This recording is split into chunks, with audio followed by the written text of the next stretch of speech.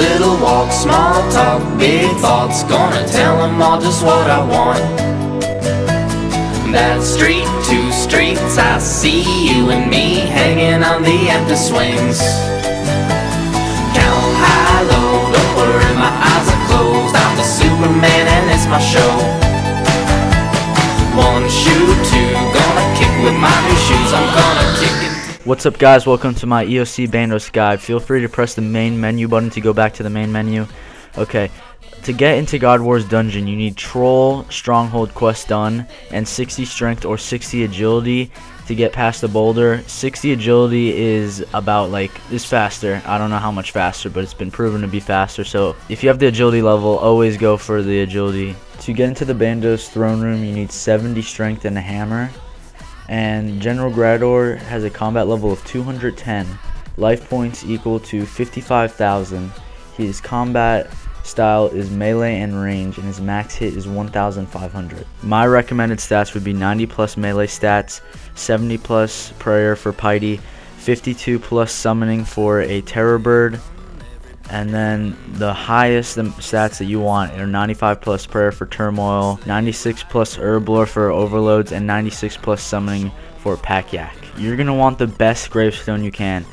With the completion of the giant dwarf quest, you can get the Angel of Death, which lasts 12 minutes, and with the completion of the King of Dwarves quest, you get the Royal Dwarven Grave, which will last you 15 minutes.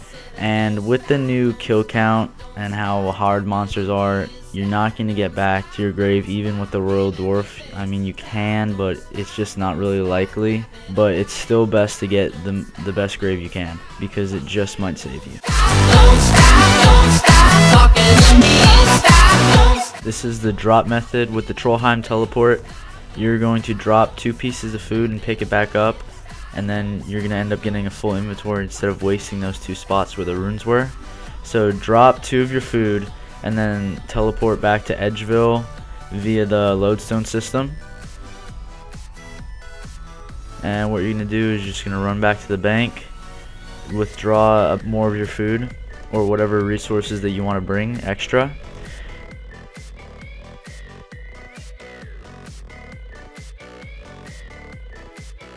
And then use the last remaining Trollheim teleport to get back there, and you'll have 2 free slots, and that's where your 2 food go.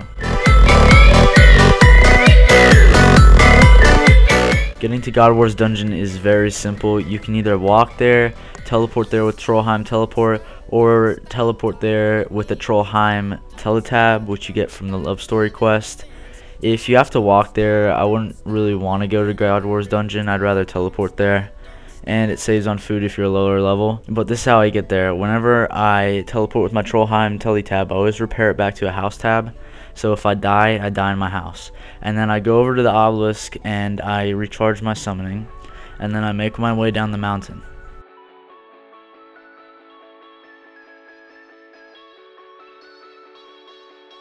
And if you're a lower level, pray range here, because they'll throw rocks at you. They don't throw rocks at me because I'm double their level. And always squeeze past the boulder if you have the level. It's much faster. And ignore the wolves. If you want, you can pray melee, but it's really not that worth it. And a rope is required if this is your first time coming to the God Wars. And then after you put the rope down, you'll never have to bring it again. And the way it works in here is that if you have the item of the god, the followers won't attack you. So you're always going to want a Zamorak item and a Bandos item.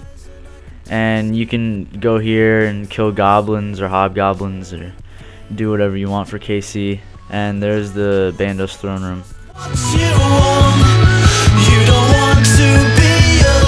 KC is pretty simple. All you need is 40 kills of a boss's followers, and then you can enter the boss's room. This applies to all the bosses. And now I'm going to show you where to get KC. In the old live RuneScape game, it was easy to get KC on goblins and hobgoblins, and maybe ogres and jogers. But now it's really not that great. If you're doing the magic, if you're getting KC with magic right now, use earth spells on goblins and hobgoblins or whatever's weak to magic. But since melee isn't that great against them anymore, you're gonna want to fight spiritual rangers. And spiritual rangers are through the Bandos door.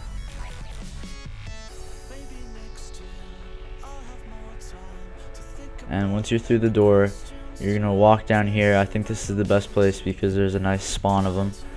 And you're gonna attack them. And it hits pretty well because they're weak to slash, and that's what you use with a Darok's axe. If you're using a different type of melee weapon, just try and find something in the God Wars dungeon that's a Bandos follower that's weak to your weapon, because it will make it significantly faster. Like, fast enough that you can probably get back to your grave if you die. Because I did KC in 11 minutes with Darok's. And don't forget to use your abilities. But if you don't want to like just spam abilities getting KC all the time, momentum works pretty well. That's a nice alternative.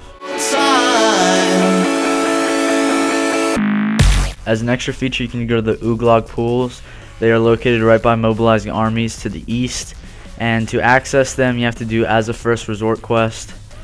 And what you're going to do is you're just going to jump in the pools, and it gives you special effects. Like the Bandos pool makes you safe from Bandos followers. Sulfur pool boosts prayer by 10%. Saltwater spring gives you unlimited run, and the thermal bath gives you a health boost. And literally all you do is just jump in the pool and jump out, and just keep repeating. Climb over the rocks, and you're going to want to go in all the pools available in the town besides the mud baths. I'm not sure why, but you just don't go in there because it either lowers your stat or does nothing at all.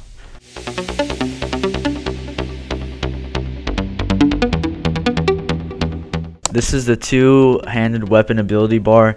If you're using like a chaotic Maul is really good, and using Darok's or any two-handed weapon, this is what I would recommend using. And my keybinds are set up for like this is just how I like it. I feel comfortable using like that.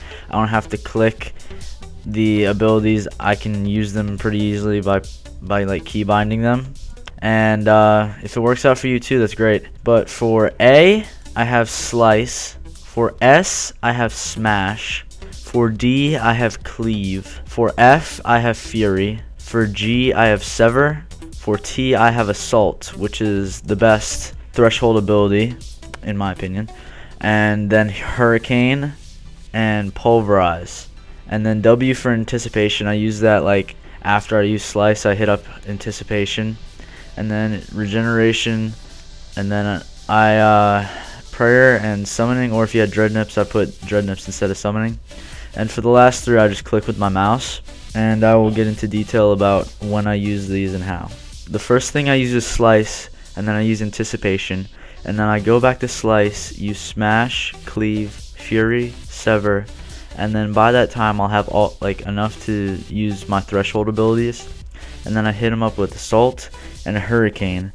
And then I repeat with A, S, D, and then I just use whatever I feel like using. And I always go back to the Assault, and then if I can, Hurricane. And you can also substitute Pulverize if you're not using your ultimate abilities that much. As for the magic abilities, I use Rack, Chain, Impact, Combust, Asphyxiate, Wild Magic, Tsunami, Anticipation, and Regeneration. I usually have Anticipation as W and Regeneration as V, but it just got mixed up for some reason. And then I have Summoning, Prayer, and Dreadnips, or if you don't have Dreadnips, you can substitute that for another ultimate. This will be the order that I use the abilities and when I use them. And this is how I do it. I use Rack, Chain, Impact, Combust, and then I use Anticipation. And then by that time, you should have enough to do Asphyxiate. But if you don't, you use Rack again, and then use Asphyxiate, and that ultimate just wrecks. Threshold just wrecks. And then I use Wild Magic, and if I come to it where I have full and I don't really need to use Regeneration, then I'll use Tsunami because I like Tsunami. I think it just looks cool. You can put Metamorphosis if you want, and that's pretty much sums it up. Now we have the dual wield ability bar. For A, we have Slice. For S we have Havoc. For D we have Sever. For F, Fury. G, Assault. T, Destroy. R, Flurry. V, Frenzy. W, Anticipation. 0, Regeneration. Then Prayer and Summoning, or if you have Dread Nips, I would replace Summoning with the Dread Nips. And this is how I would use it. I would use Slice, Havoc, go back to Slice, Sever, go back to Slice. Keep doing that until you get through all your basic abilities, and then go to your threshold abilities and use Anticipation while you're doing that. And then, like, by doing that, you should have enough adrenaline to do all your threshold abilities, and then you can just knock those out. And then if you build your bar back up and you don't really need to heal at the end of the kill, then I would use Frenzy, and that's pretty much it for this bar.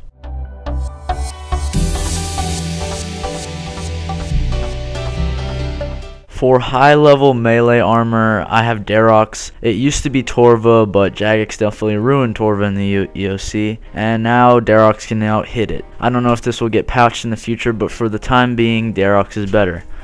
If this changes, I'll put something in, but for the meantime, just use Darox. And high level equipment like the Kiln Cape, Saradomin's Whisper, Steadfast Boots, Onyx Ring Eye, and Goliath gloves are recommended. And the best Aurora at this time is Penance. Pretty much you just smack on Penance and then you will not run out of prayer. And what you're gonna do is that you have a lot of range defense and you're just gonna pray melee, which works like a charm. And now for the inventory: prayer renewals, overloads or extremes, yak scrolls, 4 yak pouches, titan scrolls with 2 titan pouches, and 6 prayer potions. And the dual wield CLSs are good for KC, and the chaotic kite shield is good for the ability to rejuvenate, and it requires a shield. And a ring of wealth if you are soloing, teletab out, and some dread nips if you have it. And that's the high level inventory. This is the medium level armor version of the Darox. You just have the basic Darox but with the fire cape, Amulet of Fury, dragon boots, Tokkul, Goliath gloves. You can substitute that for Barrows gloves. You can substitute the ring for Warrior's ring, Berserker ring, whatever. Berserker ring eye, Penance Aurora again, or Vampirism. And that's pretty much it. A nice alternative for medium level armor would be Bandos with dual wield CLSs, a Fury fire cape or a Kiln cape, Berserker ring or Onyx ring, or Tokkul, Barrows gloves or Goliath gloves, dragon boots or Steadfasts, and a Bandos helmet. And don't forget the Zamorak arrows, by the way. And this is just a good alternative if you don't want to do Darox, or you already have Bandos and you just don't want to abandon it. This set won't be as effective as the Darox set would be, but it's definitely still good. And I would recommend using dual CLSs too, because it is very good. And that's it for this armor setup. And for the inventory, we have 4 prayer renewals, 2 sets of extremes or supers, 2 prayer potions. Bring more prayer potions if you're not using the Penance Aurora, because you will run out of prayer pots faster than you will run out of food. Then bring rocktails or sharks, or if you have something better, bring that. Dread nips is optional, and 2 extra BOB pouches, and a teleport out. And the familiars that you would want from best to worst is a yak, a titan, a unicorn, a tort, or a terror bird. Obviously, if you can have a BOB and a titan or unicorn, you'd want to bring that too, and a fruit bat. For the low level armor, you just have basic Barrows equipment. Varrox plate skirt is good with Torx plate body, and a Soul Wars cape or a fire cape for the cape slot. Penance Aurora or Vampirism Aurora, Helm of Nezi or a Torx helmet, Dragon Fire shield with a whip or a chaotic rapier, and then Barrows gloves, Tokkul or Berserker or Warrior's ring, dragon boots. And that should be it for the low level. The low level inventory is pretty basic. It's just 3 prayer renewals, superset, 3 to 6 prayer pots, or 3 to 6 restores. I like taking 3 restores and 3 prayer pots. The restores are so I can recharge my summoning, so I can get my next BOB familiar out when it's about to die, and then I have a Bandos God Sword as a Bandos item. You can switch that out with Bandos boots, and that's pretty much it. Besides, you could still have Dread Nips at this level, I guess. It's optional, and a teleport out is needed. For the magic armor, I didn't separate them into high, medium, and low level. I just put them all together. And for the medium, I would use full Gano with the boots and all. I have a Staff of Light, a Tokkul Zo, a God Cloak from the Wilderness minigame, Amulet of Fury. You can substitute that out with like a Saradomin amulet. And for a upgrade, I would switch out Gano for Virtus, and I would switch out the Staff of Light for like an Aram's wand, a Griffolic wand, a Virtus wand, and then I would switch out my shield slot with a Virtus book or Aram's book, or something along those lines. And for a downgrade list, I would take off my Gano helmet and put on a Fremnik magic helmet with Infinity or Mystic robe set. And for the boots and gloves, I might leave them the same, or just you could switch them out for something lower. And for a wand, you could use like a Batwing wand and a Batwing book or shield. It's entirely up to you. For the magic setup, it's much like the low level setup. Bring air runes and earth runes, 3 prayer renewals, overloads, extreme magic or magic potions, 3 to 6 prayer pots or 3 to 6 super restores, rock tails or sharks or dread nips if you have them, and 2 extra BOB pouches, whichever BOB that you have. And like I said, the super restore is pretty much only to boost up your summoning, so you can summon those terror birds. And that should be all for the magic.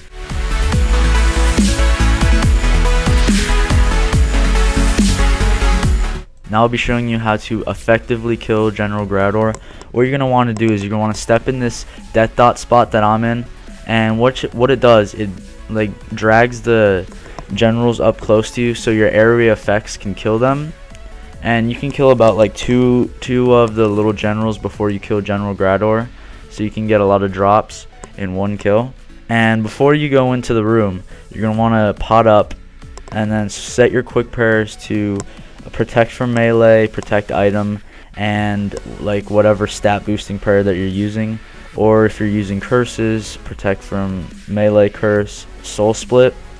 And if you want, you can use turmoil, but soul split is enough. In the north part of the room, there's an altar which you can use to recharge your prayer every 10 minutes, and you can also use it to teleport out. But if you don't have 40 KC when you tele out, you're gonna have to kill some more Bandos followers to get back in. And this altar is good for when you get crashed and you don't want to tele out, you still have some supplies left. And the catch about it is that if General Graardor is spawned, you cannot use the altar, so you can't use it as a method to escape. And if you happen to get crashed, just go to the northwest corner and log out, and you'll be pretty safe to log in.